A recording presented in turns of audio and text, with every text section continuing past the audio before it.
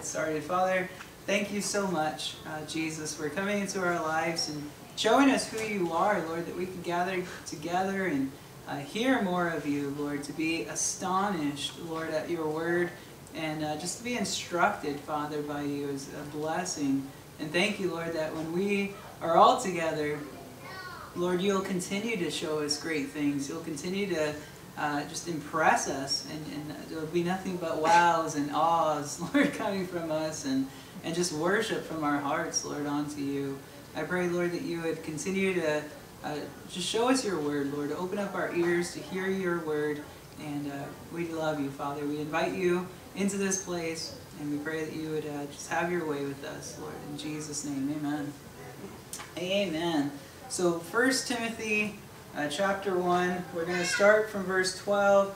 I wanted to go all the way to verse 20 to end the chapter today, but I realized the first teaching this morning that there's not enough time. So we're going to just chop it up and do the first section. The next section we'll do next week, Lord willing. But see, that's what I like. We're doing 6 verses, and there's not enough time to do more. And that's awesome, you know? It's because there's so much in here. Yeah.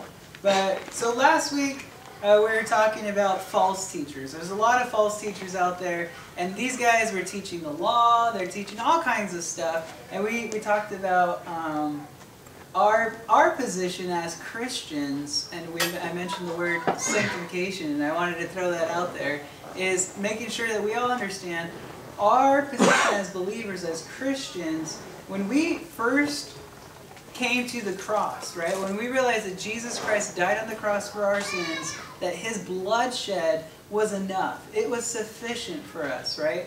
We repented of our sins. We came at the throne of God in that sense, right? And we said, Lord, here I am. You know, use me. You know, I surrender my life. And Jesus, we say that. It's a terminology, right? That he came into our hearts. And now he's living and abiding in our lives, right? In our hearts. And so we were saved. And a big word for that is sanctification, right? We were justified, if you will. There's so many things that happened all at that moment when we came to the Lord, when we gave our lives to Jesus. And so positionally, before God, before the throne of God, we're perfect in his eyes. Why?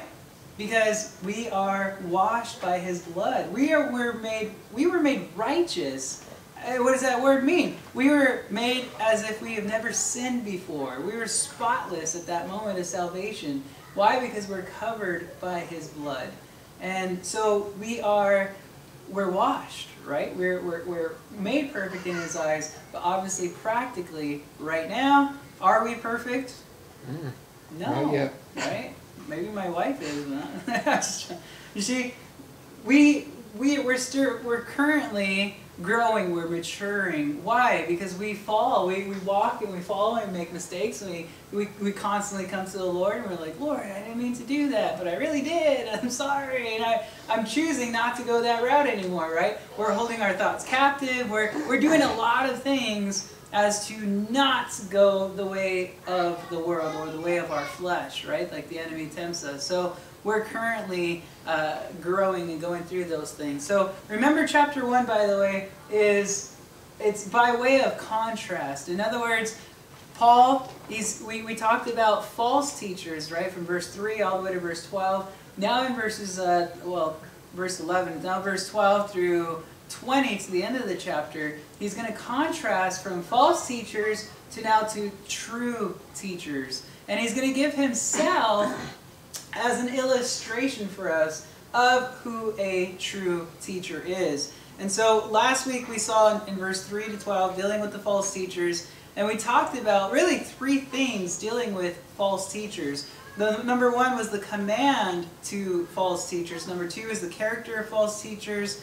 Number 3, we saw the concern for false teachers. And the command to the false teachers was simply to knock it off, right? Stop it. Stop teaching falsely, right? Paul said stop. The reason behind this command was in love, right? It was because of love's sake that you don't go and deceive the people of the church and lead them astray as you are being led astray. That's why you're giving a false teaching. So Paul loved the church of Ephesus, right? This is the church where Timothy, the book that we're in right now, Timothy was a young pastor. He was the pastor here in Ephesus. Paul loved them, right? He loved all the people.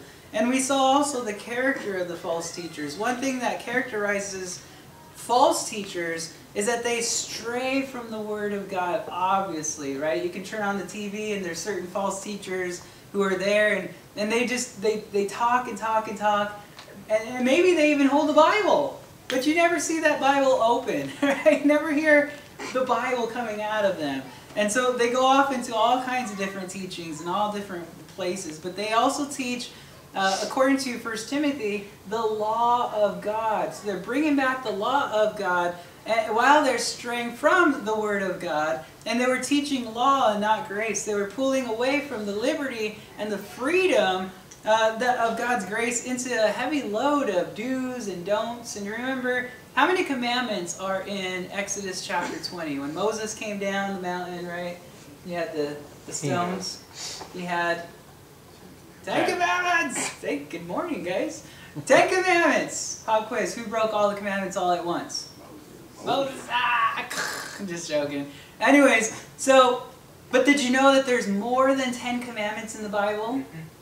How much? In the Old Testament alone. 613. 613 commandments alone. So you try doing that. All the do's and don'ts, that's what these false teachers are doing. They're creeping into the church of Ephesus. Paul knows about it. Paul's writing this letter to Timothy and saying, hey, warn these false teachers to stop it, right? Stop it. Don't be doing these things and what they're doing. And what they're doing is bringing the law instead of bringing the... Why were you were saved by Jesus to continue following the law? And Paul makes it very clear that that doesn't make sense. And so he brings up the Word of God in other letters and showing them the difference of why we don't live according to the law but according to grace. And so the third thing about false teachers is that they don't understand. And we talked all about this last week, right? They didn't understand what the law was all about, that the law was good, it was just, it was holy, it was perfect. But the law was never given to us to make us righteous. That's not the point. The law, the purpose of the law is to show us that we are not righteous. Right? Paul talked about, I wouldn't know that I was out covetousness unless the Bible said, or the law said that thou shalt not covet. Oh, look, I shouldn't covet. Why? How do I know that? Because the law says it. So the law is there, but by the way, the Bible says that the strength of the law is sin. Did you know that? Without sin, there's no purpose of even having the law. And that makes sense in our society today. If everybody was nice and perfect and orderly, there would be no need for the law. There would be no need for a motor vehicle, right? Right? All this stuff. It's the same thing. So, the law, that's what the law does. We also talked about the concern for these false teachers. And obviously, Paul was very concerned for these false teachers, right? He didn't have the attitude of, oh, let them just, let them burn, let them not go to heaven, let them, that wasn't his attitude. His attitude was more of the restoration side, right? Here, warn them because they're heading in a bad direction, right? Warn them because I care for them, themselves individually. So, very interesting. But today we're going to see that contrast from these false teachers now to the true teachers, right? When we're talking about false teachers, some of you guys might be like, right? But now it's like, true teacher. And now when we're reading, we can just be like, oh, this is great. So Paul's going to illustrate really that the true teacher, speaking of himself here. Let's just read. Verse 12, 1 Timothy chapter 1, verse 12. It says, and I thank Christ Jesus our Lord who has enabled me because he counted me faithful, putting me into the ministry, although I was formerly a blasphemer, a persecutor, an insolent man, but I obtained mercy because I did it ignorantly in unbelief. And the grace of our Lord was exceedingly abundant with faith and love which are in Christ Jesus. This is a faithful saying and worthy of all acceptance, that Christ Jesus came into the world to save sinners, of whom I am chief, Paul says. However, verse 16, For this reason I obtained mercy, that in me first Jesus Christ might show all long-suffering as a pattern to those who are going to believe on him for everlasting life. Now to the King, eternal, immortal, invisible, to God who alone is wise, be honor and glory forever and ever. Amen. And he goes on, this charge I commit to you, son Timothy, according to the prophecies previously made concerning you, that by them you may wage the good warfare, having faith and a good conscience, which some, having rejected concerning the faith, have suffered shipwreck, of whom are Hymenaeus and Alexander, whom I delivered to Satan, that they might learn not to blaspheme. So, man, this is jam-packed right here. What a great example that is, though, to have the example of Paul himself of being a true teacher for us, a true example, right? Paul wrote about 1/3 of the New Testament, obviously, besides the Gospels. He was obviously a teacher at heart, right? He loved to teach. His instructor was a great teacher in all of history, really. You look back at the great teachers, he was one of the greats in the world, you can say, right? Gamaliel. But today we're going to break our text up in 2 different sections. And like I said earlier, I don't think we'll get to the second section. But the first, we're going to be dealing with the true teachers and speaking about Paul and why he's thankful. He's going to give us some reasons why he is thankful as a true teacher. Now, a true teacher, number one, like Paul, he's thankful, and it's illustrated for us in verse 12. Look at verse 12 again. And I thank Christ Jesus our Lord. So notice a true teacher, opposed to obviously a phony teacher, right? A false teacher. He's going to be thankful unto Jesus Christ. Now, how do I know, right? How do I know that this teacher is true and that teacher is false? And how do I know the difference? One area you can know of, according to the Bible and what the Bible says right here, is that a quality, a characteristic about them is that they're always going to be thankful. You're going to be around them and they're going to be always like, man, I'm so grateful that, oh, I'm thankful. They recognize their position, thus that's how they are thankful. Now, there's other teachers who are a quality or characteristic about them that may be always complaining. And always, it's never enough, right? Like always grumbling and murmuring and, oh, why don't you do this? Oh, this person did that to me. I just can't believe it. Oh, can you believe they gave me this? Oh, I deserve this. There's just an ungratefulness in their heart. They're not thankful. Paul is a true teacher, and he was thankful, right? And so, because he realizes it's all about Jesus Christ, right? That's why he could be thankful. So the false teachers, they were turning away from God's word and God himself, and they were turning toward what they felt or what they thought, and we'll get into it later on too. They got into this system, this way of thinking called Gnosticism, right? It was like a whole other doctrine, and they started throwing that stuff out. But they were turning toward strange doctrines. They're turning toward false teaching, endless genealogies, and we're seeing this evident today. Obviously, you can watch. There are many teachers, and they just go off on stuff that doesn't make sense because they themselves don't even realize what they're even saying. They're just saying it, and it's just weird. And that's what's happening here in the church of Ephesus. There's people coming into the pulpit, and they're going jibba jabba jibba jabba. And that's all it is. And there's no meaning behind it. And that's the difference in the world. The world, it's like they give encouragement to each other that's meaningless. And the other person that's of the world, they love it because they don't know anything more than meaningless, right? Here's some advice for you. Blah. Oh, I love it. What does it mean? I don't know. I'm going to go and do it though. Right? As believers, we know the truth, we're confident in the truth, and we can examine the truth, and we look back at the truth, and there's nothing, right? Everything has a point to it, and what we do. There's a motive behind it, right? There's an attitude behind it. So, true teachers, we're thankful onto Jesus Christ because of Jesus Christ, right? It's all about Him. The focus is all about Christ. It's all about Jesus. So, it's not about hype and excitement and lights and cameras and glares and the latest, greatest laser in the church and the fog machine and the, you know, the rock concert worship and all that great stuff. And now, by the way, they have the flat screens on the back of their chairs. Whoa, we got to get that for our church. Wow, we can see his nostrils. Wow. Where is that?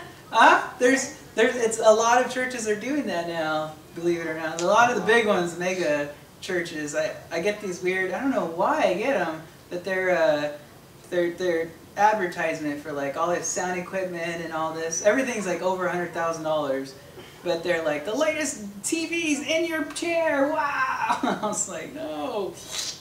So, but anyways, but that's not what it's all about, right? It's all about who? It's all about Jesus Christ. It's not about programs. It's about the power of Jesus Christ in and through our lives, right? And the work that He can do through us, right? We need to stick to Jesus by sticking to what the Bible says, right? Because we know what the Bible says about Jesus is true. It's been proven. It's been tested. So Paul was thankful to Jesus in 8 ways, right? 8 reasons, I could say, why the true teacher, Paul, in this sense right here, right, was so thankful unto Jesus Christ. Number 1, because Christ enabled him. Look at verse 12 again.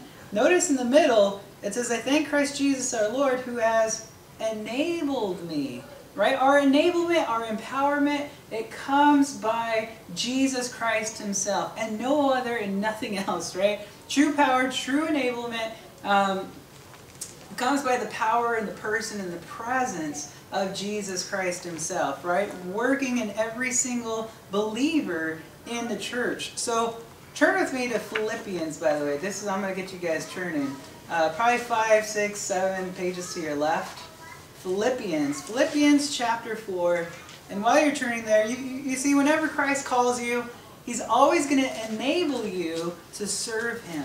Right? Our strength, our power, it's not through what these new books and these new videos and instructions say about how to be an effective leader or how to, to be, powerful and dynamic. And it's not about all that, right? To me, all that it's called junk. It's great advice. It's wonderful. But as far as being a Christian and the way the function of the church goes, all of that is meaningless because it's without power. True power, true enablement comes through who? Jesus. That's right. Jesus Christ Himself. So, Philippians chapter 4, look at verse 13. Philippians 4:13, it says, I can do most... Oh, does it say I can do most things? No. I can do... Mine says all. All things. Thank you very much. I can do all... What a difference that is, right? I can do all things through Christ who strengthens me. So who enables us to do all things? Christ Jesus. So we think the more that we can do, the better that we become in the church. That's the mindset of a lot of people in a lot of churches is, man, the more I do, the more I become. That's true. Huh? Yeah, the more I do. The more church I attend, the more service I give, the more tithing I do, the more whatever, right? You guys get the point? The more I do, the more somehow it's going to make me more effective and more powerful at what I do, right? And that's true in sales, that's true in marketing, that's true in, in hobbies and sports and performance, right? The more you practice, the better you become. But spiritually, in the church, that's a no way, get out of there. Don't even bring that worldliness into the church. The only way you and I can become and do anything unto the Lord is simply by His grace, and it's through His enablement, right? So, and by the way, all of those that I just said, the more things that you do, those are all byproducts, by the way, of the enablement that God gives you, right? The moment you became saved and you're a Christian now, you're walking with the Lord, He enables you, He empowers you. Now the byproduct, the natural things, I should say, that come after that are you're going to want to church more, give more, serve more, do all those things, right? But it's not I have to, I gotta, it's yeah! And that's the difference, right? So turn with me now to Ephesians 6. Ephesians 6 should be to your right, to your left. To your left, like 1 page or 2 page. Or right here, Ephesians 6:10. It says, finally, and obviously it's not final, he's going to keep going on like a great preacher, right? Finally, my brethren, be strong in the Lord and in the power of your own mights. Right? That's what the Bible says, doesn't it? Be strong in the power of your might? No. No? What does it say? His might. His might! Oh, man, that just ruined psychologists.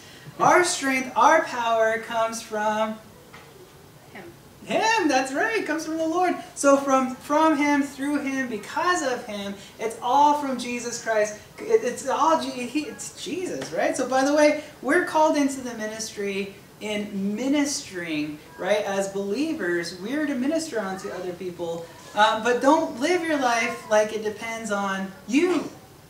Don't, and I'm afraid that that's a lot of people in the church. They live their life like it's all about them and their decisions and how their decisions are going to work out in the end and what's going to happen. And oh no, if I don't do this, God's going to be all sad and He's not going to accomplish His will in the church and everyone's going to look at me because I failed and blah blah blah. But like somehow you have, you know, you have to rely on your inner strength. Lie down, close your eyes, and find the power within you. That's what the world says, as if there's power within you. But, oh, I see it. There it is. Okay, now you just got to release it. You guys know what I'm saying? The world gives some weird advice, and people who are the world, they don't even understand that advice, but they'll take it. They're like, yeah, I can do it. It's all about me. That's psychology, right? Psychiatrists will give you all that. But we know that that is dumb. The power is Jesus Christ. It's through Christ Jesus. Never turn to anything, anybody else. Zechariah 4:6 clearly states, not by might, not by power, but it's by my Spirit, says the Lord. Not you. God's not looking at you because you're great and wonderful and powerful and anything that He's looking at you because you're not any of those things. And He knows He can glorify you because of that. Because you can humble yourself and say, I can't. That's worship, by the way, unto the Lord. So, amen. If that's your attitude. So never rely on yourself in anything, right? On your own sufficiency, on your own dependency, right? Because we're to be totally dependent upon Jesus Christ, and that's where our sufficiency comes from. The Bible says, and Paul says in 2 Corinthians 3:5 and 6, not that we are sufficient of ourselves to think of anything as from being from ourselves, but our sufficiency is from who? God, who also made us sufficient as ministers of the new covenant, not of the letter, but of the Spirit. For the letter kills, speaking of the Old Testament, the law, right? But the Spirit gives life. So Paul was thankful for sure that Christ enabled him. Now, another area, Paul was thankful to Jesus Christ because Jesus Christ counted him faithful. Look at verse 12 in the middle, right? Who has enabled me because He counted me faithful. Notice that. Was it because He was so wonderful that Christ Jesus counted him faithful? No, it wasn't. But was it because He can speak perfectly? No. Was it because He had more knowledge that exceeded everybody else? No. Right? Of course not. We're going to see that Paul was a blasphemer. He was a persecutor. He was the chief of sinners. Why did Christ count Paul faithful? Because Christ was looking, He was counting His own faithfulness within Paul. Mm-hmm. It sounds a little tricky, doesn't it? But you and I are not counted faithful because of our faithfulness. Amen? Amen. All right. I thought about this when I was studying through here. I was like, oh Lord, I'm so thankful that You don't count me faithful based on my own faithfulness. I will be rotting in hell if that was the case. I never made it because I'm not faithful. I don't know about you guys. I'm pretty sure you guys are. I'm not faithful by no means, right? In and of myself, in my own flesh. Praise the Lord that God doesn't count you faithful according to your works and who you are, right?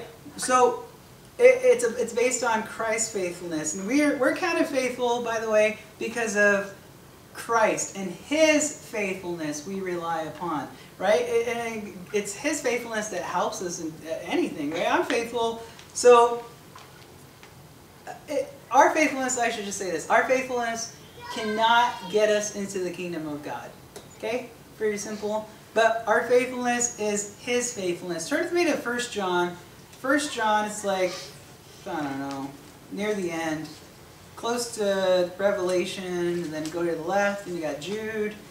3 John, 2 John, 1 John. 1 John chapter 5. I want you guys to understand this, and I want you guys to see this. So I'm going to wait till we all get there. 1 John chapter 5. And look at, if you haven't turned there yet, you can just look up there. But 1 John chapter 5, look at verse 4. For whatever is born of God overcomes the world, and this is the victory that has overcome the world, our faith. Who is he who overcomes the world?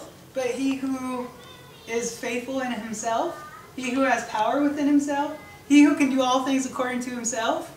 Is that true? No, it says, who is he who believes that Jesus is the Son of God? That's the overcomer who overcomes this world. If you believe on Jesus Christ, and that's taking us back to our salvation in Christ. When we first came to Jesus, we believe that He is Jesus Christ, right? He's God Almighty come in the flesh.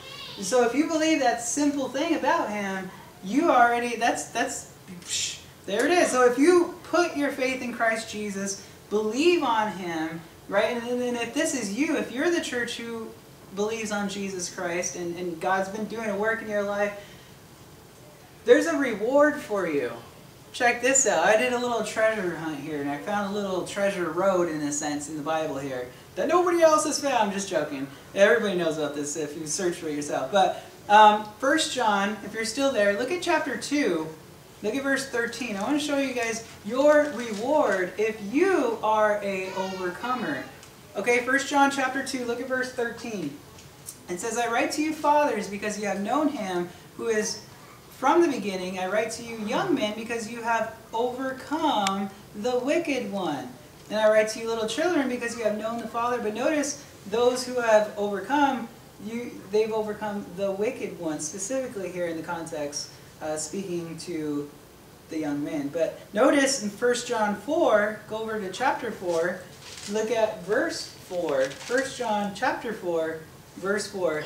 You are of God, little children, and have overcome them, because he who is in you is greater than he who is in the world. So you're an overcomer over the enemy himself. Go over to Revelation. Revelation, probably like 3 pages to the right.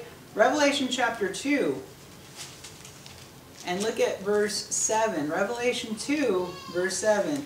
He who has an ear, let him hear what the Spirit says to the churches. To him who overcomes, I will give to eat from the tree of life, which is in the midst of the paradise of God. So this is great. If you're an overcomer, you get to eat from the tree of life.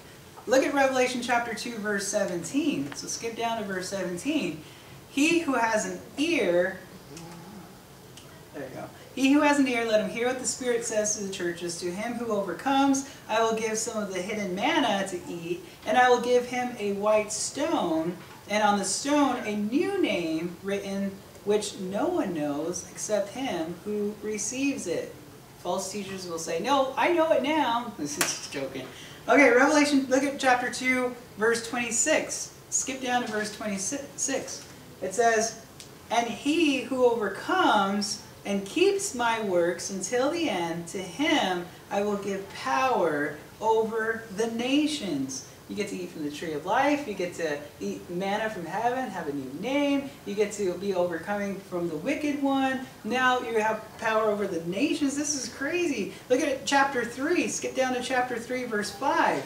Chapter 3, verse 5. He who overcomes shall be clothed in white garments, and I will not blot out his name from the book of life, but I will confess his name before my Father and before his angels. Look at verse 12 of chapter 3.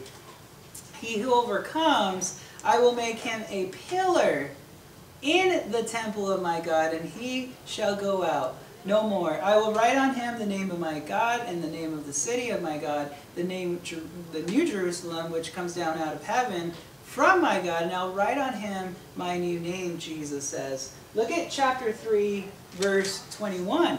To him who overcomes, I will grant to sit with me on my throne, as I also overcame and sat down with my Father on his throne. That's right? Imagine just in the kingdom of God and coming up to the throne of God and sitting down next to him. Hey God, how's it going? Angels are like, oh, did he just sit on the throne? We can't do that. But as overcomers, as believers in Christ, we have access even to the throne of God to sit with him. Look at Revelation chapter 12. It goes on. I know, right? Look at chapter 12, verse 11. It says, and they overcame him by the blood of the Lamb and by the word of their testimony. And they did not love their lives to the death. This is crazy. So those who are overcomers are those who are covered by the blood of the Lamb. What is that all talking about? When Jesus Christ died on the cross for you and I, when you chose to confess your sins, Romans 10:9, 1 John 1:9, right? You chose to confess your sins onto him. You repented of your sins. You said, I see my sin, and I don't want it anymore. I'm going completely the opposite direction. And you gave the Lord your life in that sense, right? You said, Lord, my life is yours. You died to yourself at that moment, and you begin to take up the cross of Christ in that sense, right? You begin to live the life that God has called you to live. Now, I'm not saying that you're perfect all of a sudden, right? But you became a new creation, right? And we fall, but we give our hearts back to the Lord. Look at Revelation 21. This is the last one here on this little trail. Revelation 21, verse 7. He who overcomes shall inherit all things, and I will be his God, and he shall be my son. What a promise from God himself to the overcomers, to those who are with him. Now, go back with me to 1 Timothy. That was a cool little gold nugget for you guys. The third reason why Paul was thankful, and we're just going to go over eight ways or reasons why Paul was thankful today. But the third reason Paul was thankful is because Christ put him into the ministry. Look at verse 12 again at the end. It says, he counted me faithful, putting me into the ministry. Right? Paul realized Christ put him into the ministry. And when did this happen? Do you guys know this?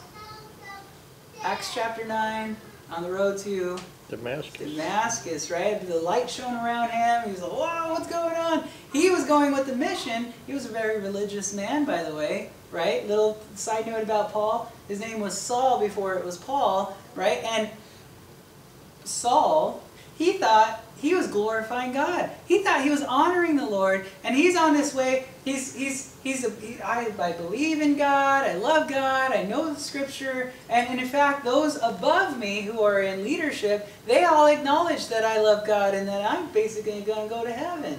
And he's on his way. He's got permission by them to go. And what is he doing on this road? Where is he going? He's going to go persecute Christians. He's going to kill Christians, right? He's going to go kill people. And then, soon to find out, he's on his way and he's been persecuting Jesus Christ himself. He didn't even know that he was against Christ. The whole time his motive in his heart was, I'm for God, I love God, I'm worshiping God by singing the song to God, things are great. And all the while, he was against God. Isn't that crazy? He thought he was delighting God's heart, and the whole time he was breaking God's heart. And that's, I am sad to say, there's a lot of people in ministry today in the church. Is they're going about their business, doing what they're doing in the church, serving and giving and praising and worshiping, and oh, I give and I'm doing, look at me. And the whole time, they probably don't even know Jesus. They probably never even experienced the Lord in their life. And yet they're just living a religious life because they're a good person. But they don't know what it means to hear from God. They just know the terminology. Yeah, I love to hear from God. Well, yeah, have you heard from God? Of course I have. But they don't really know that you can actually hear from God. That God's Word is the same from yesterday, today, and forever. As you read the Word of God, it comes alive to you, doesn't it? It speaks to your heart. He leads us and guides us and directs us in the ways that we should go. So the third reason that Paul was thankful unto Jesus is because he put him into the ministry. It was Jesus who put him into ministry. By the way, people put themselves into ministry. Did you guys know that? They want ministry so bad. They want position so bad. They'll go out there and they'll just break doors open. Oh, look, an open door. Right? And they'll go do their thing. But they try marketing and sales, and they bring all this stuff from the world into the church, and they think, oh, because we got people in our church, somehow we're doing, we're pleasing God, because look at the numbers, God. God's not into numbers. He's into hearts. You can have millions of people in the church and only one person with that heart for the Lord. And it's a scary thing, but it's true. Right? So remember, we all have opportunities to minister, by the way. Wherever you are, that's where God's called you to serve at, right? Whether it's at work, whether it's at home, whether it's wherever you are who you are, not just when you're at church. Oh, I'm just a deacon when I'm at church only because I'm a pastor only for this time, right? No, what?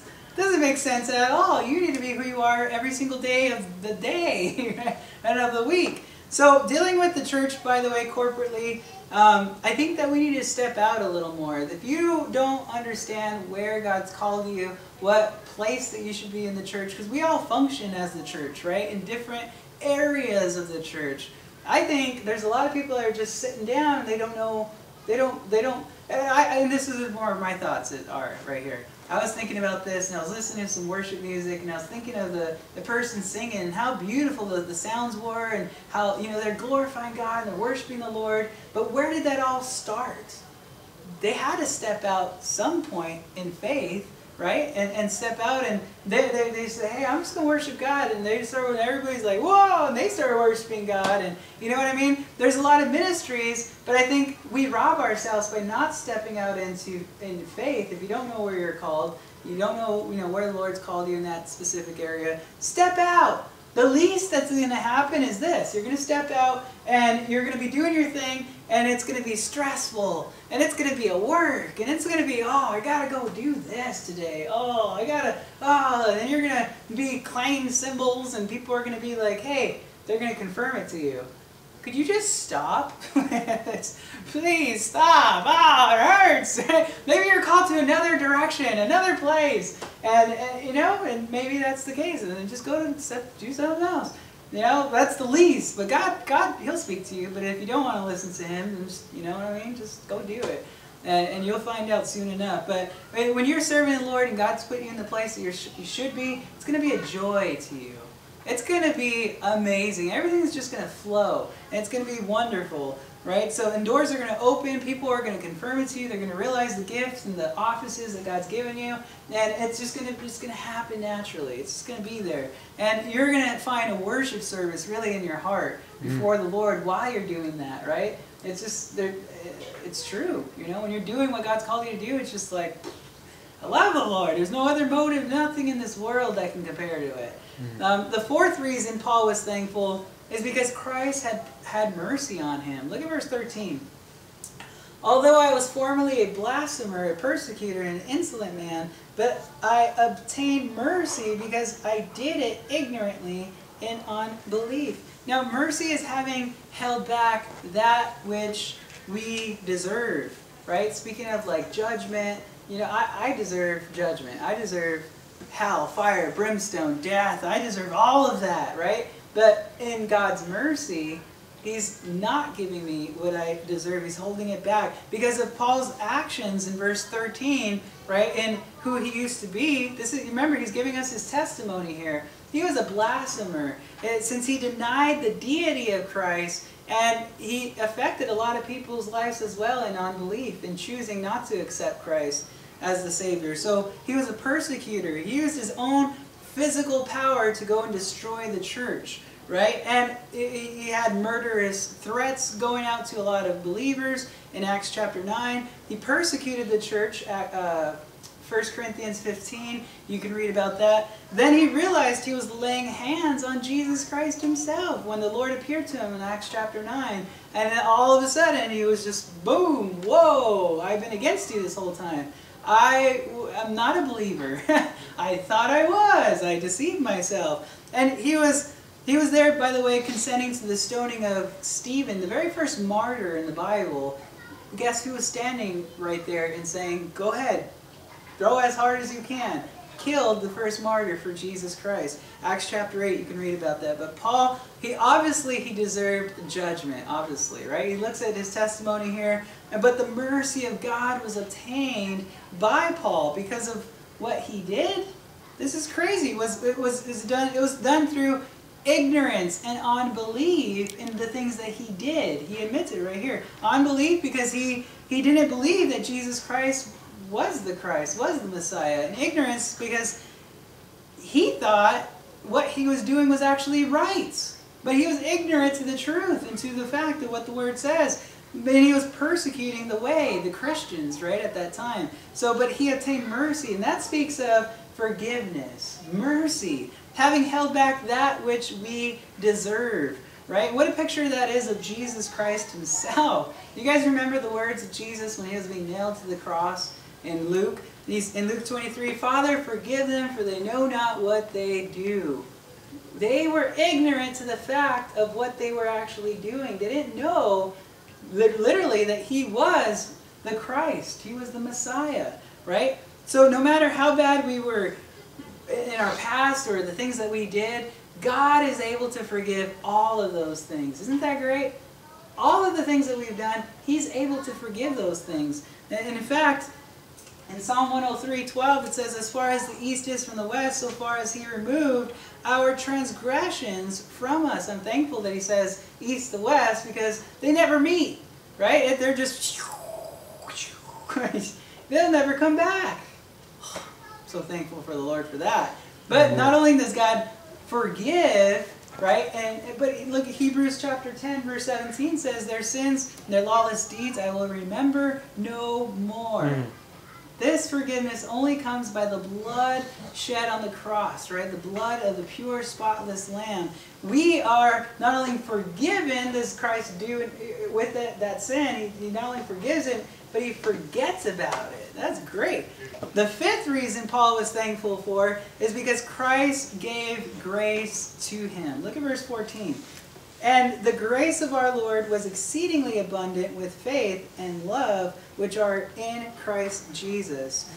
Mercy, okay, having held back that which we deserve, speaking of like judgment, right? But grace is giving us what we don't deserve. It's unmerited favor, right? It's a gift. Grace is, well, it's mentioned 156 times in the New Testament. We don't deserve eternal life with Christ, right? We can't work at it. We can't strive for it. There's nothing that we can do in and of ourselves to obtain everlasting life with Christ. Nothing that we can do in and of ourselves, right? The only way that I am saved is by grace. By grace that we are saved. Here Paul talks about the exceedingly abundant grace of God specifically. And in John chapter 1 verse 16 it says, and of his fullness we have all received and grace for grace. In other words, grace upon grace upon grace upon grace upon grace. It's amazing. I think we understand God's grace for eternal life, right? Okay, yes, I know that God's given me his grace and that's the only way I can enter into the kingdom of God because of his grace that he's granted to us. It's a free gift, by the way. But I think that a lot of us forget God's grace in our everyday life. The day-to-day, the circumstances that we come to. You know, our eternal life, boom, full assurance. God, I'm confident in you. I'm going to heaven. That's great. But this little thing that just happened, whoa, what is this? And we think that somehow we don't even pray for God's grace in those areas. Isn't that amazing? When we know God's grace works for our salvation eternally, we don't even rely on his grace in these temporal little things. It's amazing. So we're saved by grace. We know that, right? Ephesians 2, 8 and 9. For by grace you have been saved through faith. That not of yourselves. Obviously you can't do anything in and of yourselves, the Bible says. But it is the gift of God, not of works, right? You can't go door to door or give so many tracts or do so many push-ups, or you guys get the point, right? There's nothing you can do in and of yourself physically. But lest anyone should boast, because what would happen if you could do that? What if you can reach a certain limit of salvation by your own works, by your own merit? Then you don't need God's grace. He died in vain on the cross. In fact, you made it to achievement mode, right? And now you get to the kingdom of God. Open those doors. Woo! Hey, hey, how'd you get here? Well, because I reached this mode for myself. I did da-da-da-da-do-do-do-do. But guess who the spotlight's on at that time? It's not on Jesus. And what's heaven for? What's the kingdom of God for? Who's it all for? It's all for Jesus. It's not for you. But trip out, God has made us, it's the marriage, right? We're the bridegroom of Christ. We're the bride. So we're together. It's just, whatever. Romans 3:24, it says, being justified freely by His grace through the redemption that is in Christ Jesus. And so I think we understand salvation, okay? I think we understand grace for salvation. But I think we forget that we need God's grace every day of every moment of our lives, right? We start to live according to our own power and our own might and our own flesh, and His grace saves us, but we got to realize that His grace also sustains us in our everyday life, right? We need to rely on His grace. Paul says in Acts chapter 20, verse 32, so now, brethren, I commend you to God and to the word of His grace, which is able, what is His grace able to do? Let's find out. It's able to build you up and to give you an inheritance among all those who are sanctified. So we are not built up by who we are or what we do or anything about us. We're built up simply by His grace. Amen. And how much is His grace? $20? That's it, It's right? all sufficient. How much is it? It's all sufficient. His grace is free for you and I. But how much was it for Him? Everything. He gave His everything. It counted Him His entire life. He died in our exchange because we deserved that death on the cross. But He took our place that it's handed to us for free. And guess how stubborn and prideful we are? Oh, God's grace, God's sufficiency. Oh, believe on Him, put my faith in Him? I don't think so. I'm going this way. We volunteer to not go to heaven. Where are we going to go if we're not going to heaven? Right? And that's, we volunteer. We're not destined for that. We want to go on our own. Romans 1:5 says, through Him we have received grace and apostleship for obedience to the faith among all nations for His name. So we can be obedient only through the grace of Jesus Christ, right? We in and of ourselves cannot obey God, okay? Just picture it. Okay, I'm going to give you a little, I don't know if this is right, but you're in the throne room of God, right? There's that throne again. And God's speaking to all the angelic host and everybody, who will go for me? And you're like, I'll go! Look at me! I'll go! Here I am! Woo! Send me! I'm on my way. I'm going to go and please God. I'm going to be obedient to Him right now. Well, you better grab some grace, because without grace in your life, you cannot please God. You can't even obey Him. What does that mean? You'll never reach that level of obedience. You'll never satisfy Him. He'll never be happy with you because you chose not to receive His grace. But as believers, we have His grace. This is crazy. So Romans 5:2 says, through whom also we have access by faith into this grace in which we stand and rejoice in the hope of the glory of God. So the only way we can be bold and stand for Jesus Christ, you know when you guys are talking to the world and you're like, hey, can I show you guys a Bible verse? Can I share with you something about Christianity, about the Bible? And you're like, oh, can I please? Oh, no, okay. Right? The only way you can actually stand and be bold is by the grace of God. Give me your grace right now, right? That's the only way you can do it. And it's by His grace. In Romans chapter 5, what is it? Oh, I'm sorry. 2 Corinthians 4:15, it says, for all things are for your sakes, that grace, having spread through the many, may cause, what does grace do in our lives? What does it cause? It causes thanksgiving to abound to the glory of God. So the only way we can thank God in the midst of, and I'm talking about, okay, let's say you just won the Powerball. Is it easy to thank God for that? Of course it is. You just got a new job with a great raise. Is it easy to thank God for that? But let's say you just got cancer. Let's just say somebody in the family just died that you love. Let's just say, you guys get the point? Is it easy now to thank God for that? No! Can you thank God truly out of your own flesh and your own might in that area? No! You need God's grace, and God's grace is sufficient to thank Him in any circumstance. And you can be grateful unto the Lord and thankful onto the Lord. 2 Timothy chapter 2, and we'll see this later on, in verse 1, you therefore, my son, be strong in the grace that is in Christ Jesus. So our strength is by grace, right? Remember, grace means it's a free gift, right? So there's actually a whole bunch more on grace. I just handpicked a couple of them, but you guys could do your own study. Turn with me to Titus. If you're at 1 Timothy, go a couple pages to your right. There's 1 Timothy, 2 Timothy, and Titus. The only way to overcome lust in your life, the only way to be godly in your life, right? Have you ever thought about that? I really want to be godly. How do I do it? Oh, I really want to overcome this lust and this passion and this desire in this area. How can I do it? I'm lost. What page? Titus chapter 2. I don't know what page it is in that. Okay, well that's how I meant. Titus chapter 2. It's going to be in verse 11. Okay, thanks. You're welcome. It says, for the grace of God, and here it is, this is God. What does God's grace do? According to this verse, it says, that brings salvation has appeared to all men, teaching us that denying ungodliness and worldly lust, we should live soberly, righteously, and godly in the present age. Wow. Did you guys catch that? Did you guys get the full extent there? His grace teaches us all of these things to live godly. What's it saying here? We can't do any of these things in our own strength, in our own might, in our own power. It has to come from His grace to teach us to get out of these areas, to look at these areas and be disgusted. And the Bible says, abhor what is evil, right? Meaning, right? Like, it's disgusting. I'm out of here. Hate it with the hatred. How can you do this? Who's going to instruct you and teach you these qualities of the Word of God? His grace teaches you these things.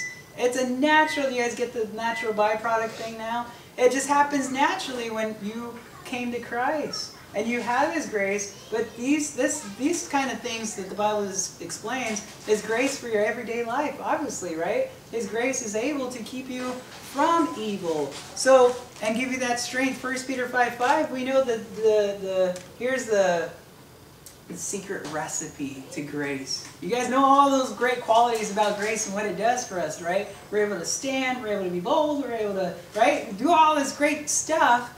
But the only way you can access the grace of God, right, is by humbling yourself. You cannot access God's grace if you are proud. If you are, God, give me grace right now. Hurry it up. Come on, let's go. Right? No, I'm going to go and accomplish great things for you, God, because hurry up, give me that grace. Prideful hearts will never receive the grace. The Bible is very clear. In fact, this verse is throughout a couple other passages in the Bible. But God resists the proud, but He gives grace to the humble. The only way we can do that is by humbling ourselves. So we got to get into the mentality of saying, not I can, but I can't. I think that delights God's heart. Every time we're like, I can't, it's a good thing. Let's go to the sixth reason, and these ones they just sum up really fast. The sixth reason Paul was thankful is because Christ saved him. Go back to 1 Timothy.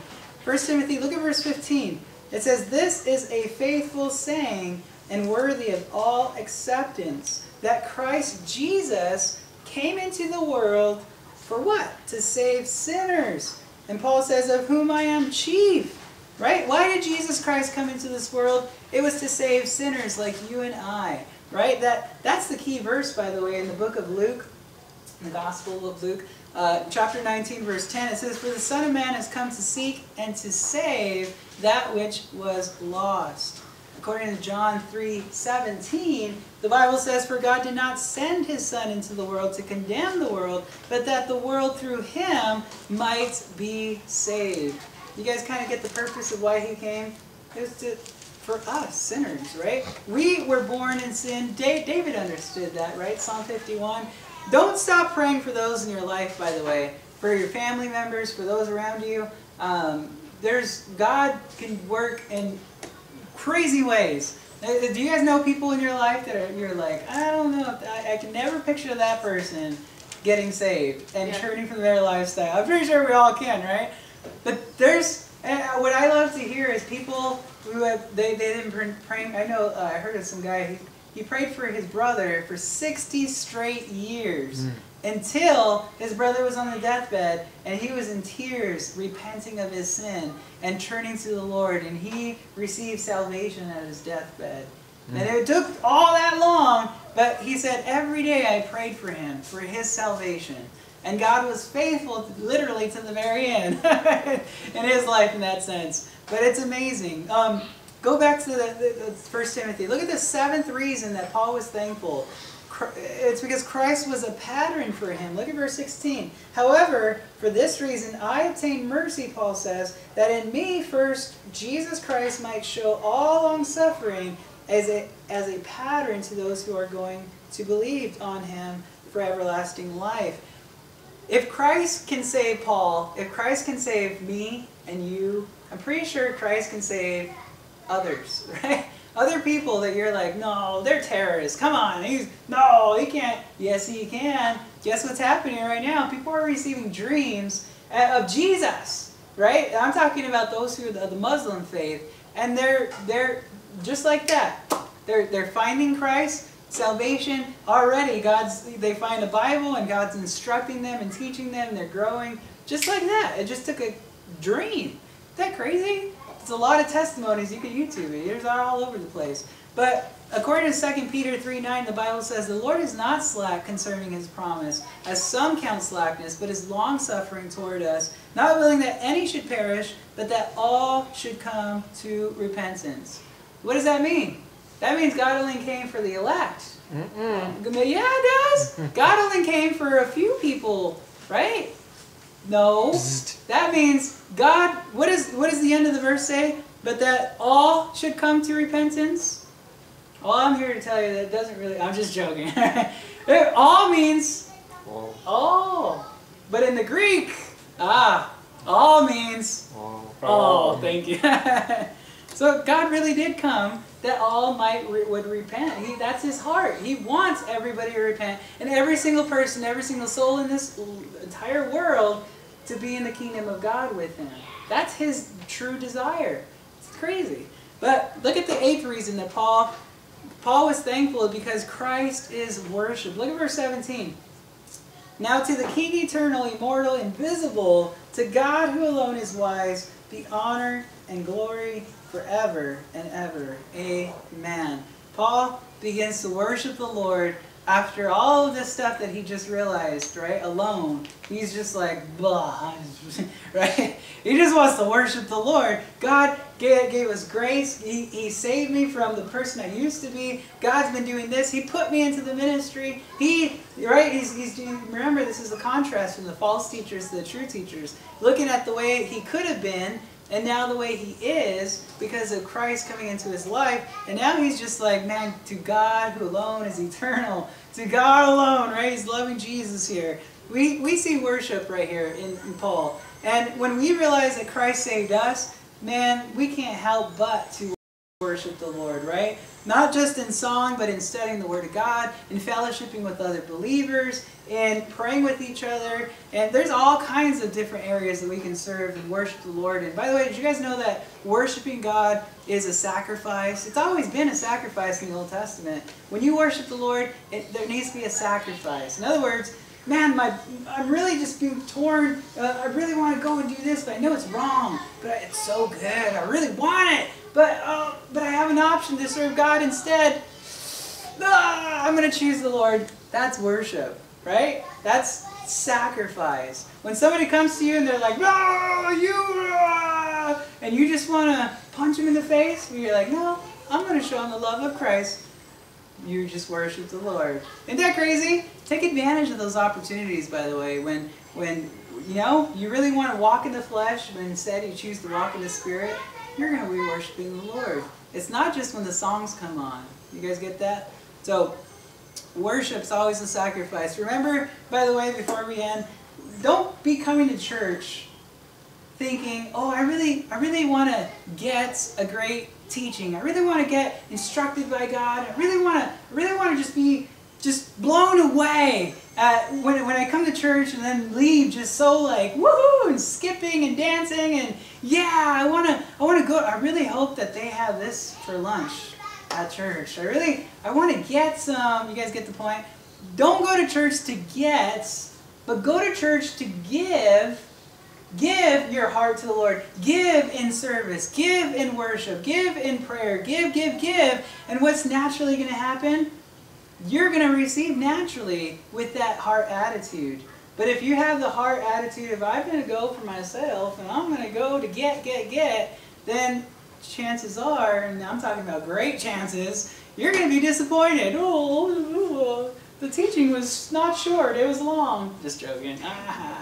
But you guys get what I'm saying? Don't go to church to go. You're never supposed to be all that getting attitude. Always, throughout your life, be a giver, right? Be a servant. Go to give, and you'll always be blessed with that. So let's pray, and then we'll open up afterward for you guys got any questions, or you guys want to clarify, or just go over. We'll go over it right now. Let's pray. Father, thank you so much, Jesus, that you have saved our lives, that you have come into our lives and shown us, Lord, the blinders are just off, Lord. Now we can see the light, we can see around us, we can see the truth, and Lord, we don't have to live according to nonsense anymore, according to the find the power within your own heart stuff.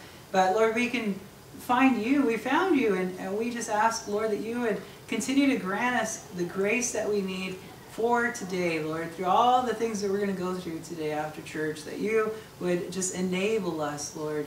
Enable us for the ministry that you've given us. Lord, continue to just do a mighty work within our hearts, Lord, that we would be your servants, Lord, who choose to glorify you and not choose to glorify our flesh and glorify our pleasures and our ways, Lord, but recognize that you're the truth, you're the life, and there is no other way. And we pray this in Jesus' name. Amen. Amen.